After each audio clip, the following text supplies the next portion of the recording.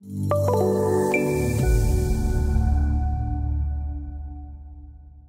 the first thing I want to do is talk about is corridor settings.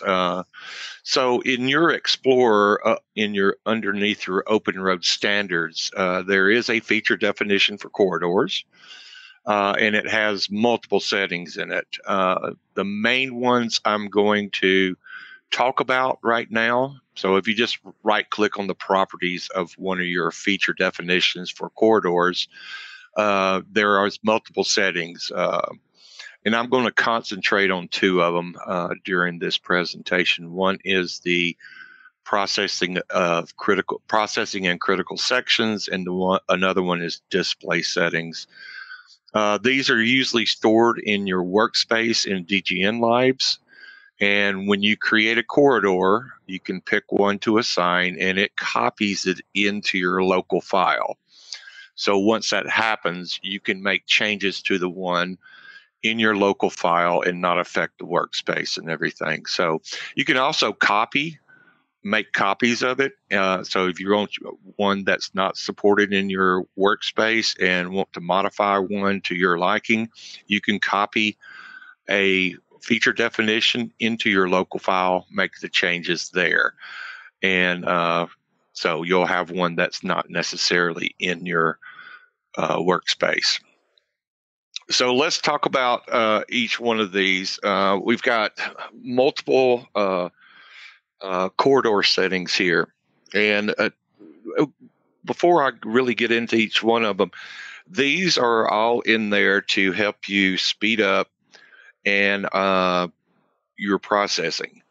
And also they are in there for when you get to the final stage where you're finishing up, you can switch them and make your model denser and more accurate because you're dropping templates at certain intervals and everything like that. So the first one I want to address is the template multiplier. This one right here is important for processing speed.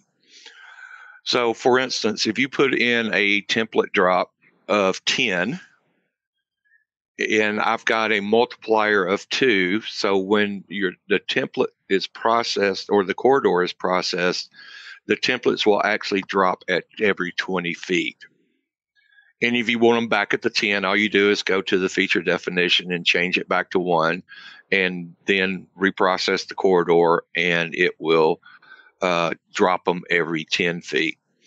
So that's every template drop along a corridor. So it's a kind of a global multiplier for that particular corridor, or whatever corridors are using this feature definition.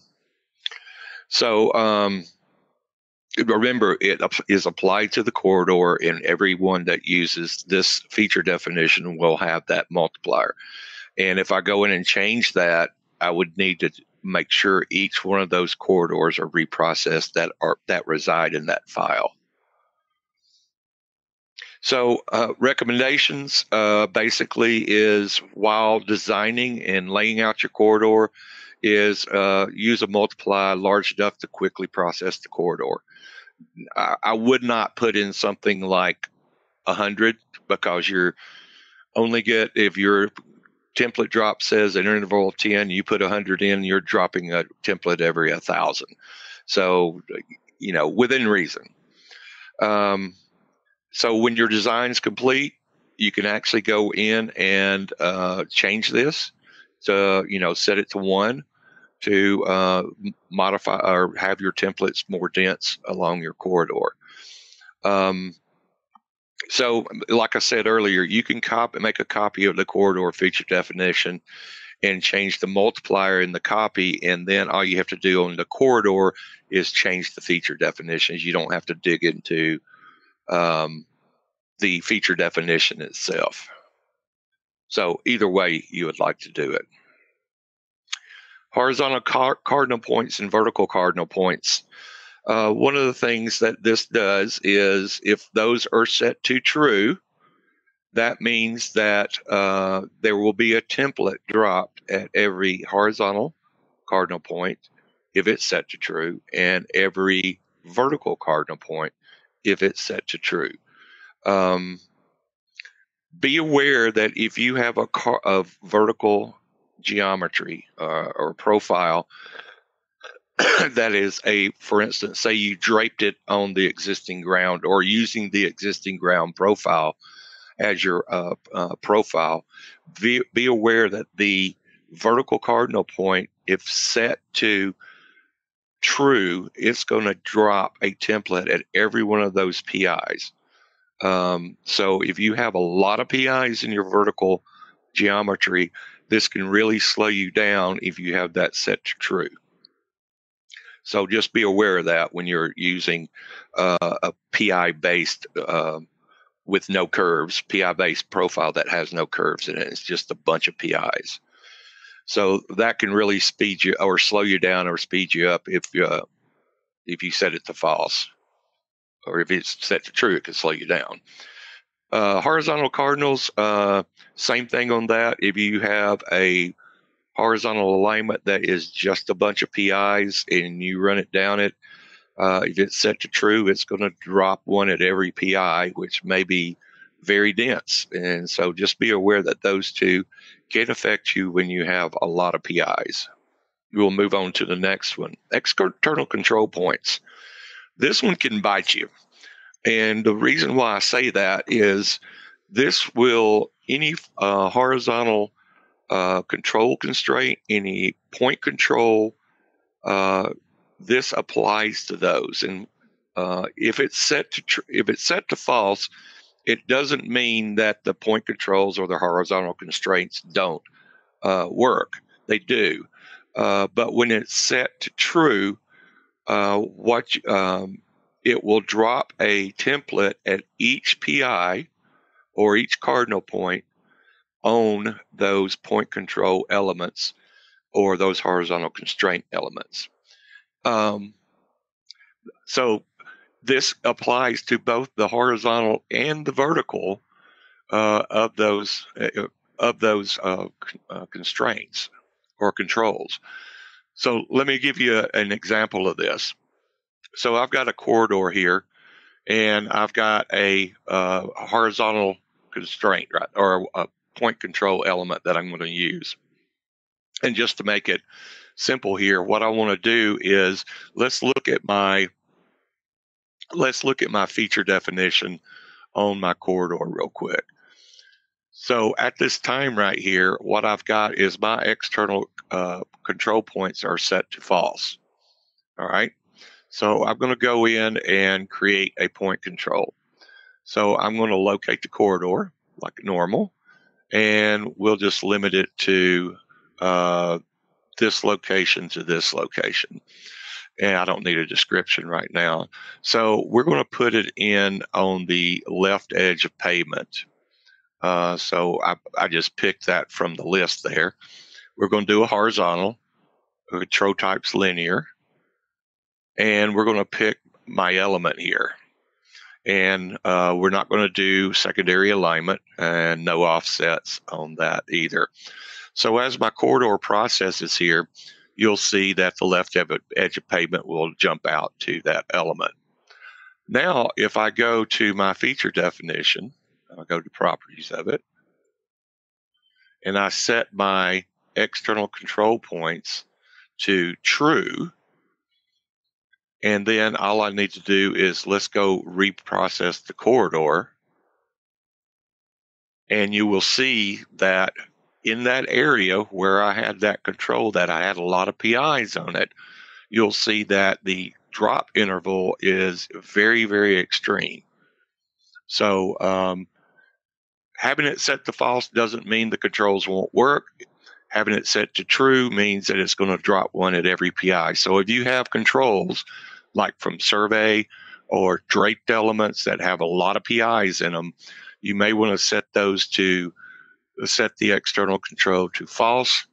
And then if you want to set it back to true later on, that's fine. But for as processing and doing your corridor, it will probably help to have it to false to start with.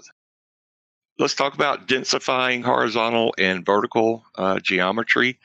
So densify horizontal and densify vertical looks at the horizontal curves and densifies your template drop around those curves or across those curves. So you have horizontal, and the densify horizontal value is what we call the stroking tolerance, or it's really the mid chord height. So as we move along the curve, the mid chord height gets to that value, we'll stop, place a template, and keep doing that along the curve. So you can imagine a very low number on the mid chord height can cause a lot of template drops around the curves. So if you have a very curvy alignment and both horizontal and vertical, and you have these set to true, you can see where you could get a lot of template drops through that area. Now, you can have all the values in there set and turn them to false while you're designing and laying out the corridor. And then when you get to a certain point, you may want to turn them back to true if you want horizontal densification for horizontal curves, and same with vertical. So that can slow you down if you have them set to true and you have a very small number in there. 0.07, 0.05, 0.05, even down to 0.01 should be good. But if you start going 0.005 and something like that, it can put a lot of template drops in around your curves. So recommendations would be set them to false while designing, and you can set them back to true for your final and everything like that. And also just use a reasonable number for the stroking values. Don't get too small, because it can really affect the performance of that. Enable clipping. So most people, while they're designing and everything, especially if you're using civil cells and stuff like that for intersections, things like that, you're wanting to clip out the corridor. However, while you're laying these things out, say you have 15 intersections or 15 driveways or something like that within a short space, it's better to go ahead and get them all in and tell it to clip the corridor. But if you have this set to false, the corridor processing, well, first of all, it's not going to happen while you're placing the intersections. But when you get all of them in, you can and you have other work to do on the corridor, you can have this set to false so it's not clipping. Then when you want it to clip, you can turn it to true and then reprocess the corridor, and it'll clip out where it's supposed to. A lot of people actually turn this on while they're placing the particular intersection or driveway or something like that, and then turn it back to false after they've figured out that it's clipping correctly and it's what they want. They'll turn it back to false just to speed up your processing while you're working on other parts of your corridor. Also, too, if you have a lot of them, there's other ways using template drops, and I'll actually go through that in a little later, instead of using clipping. So I'll touch base on that in a little bit. Oh, and the last one on there was the enable perpendicular template drops. All that really means is it really doesn't affect the processing, but what it does do is, for instance, if you want to model a bridge, most templates are if that's set to false, your templates are dropped vertically from the profile grade. That's the way it's always worked. It works like that. Now, the enable perpendicular template drops means that it will rotate the template in the vertical plane to be perpendicular to the profile grade. For instance, a bridge beams and everything are not designed vertically. They're actually designed perpendicular from the profile grade. So the cross section are different between the two. So that really doesn't affect your performance much at all. Thanks for watching. If you found this video helpful, please give it a like and share it with others. If you want to see more like it, please consider subscribing to this and Bentley's other channels. Thank you, and see you next time.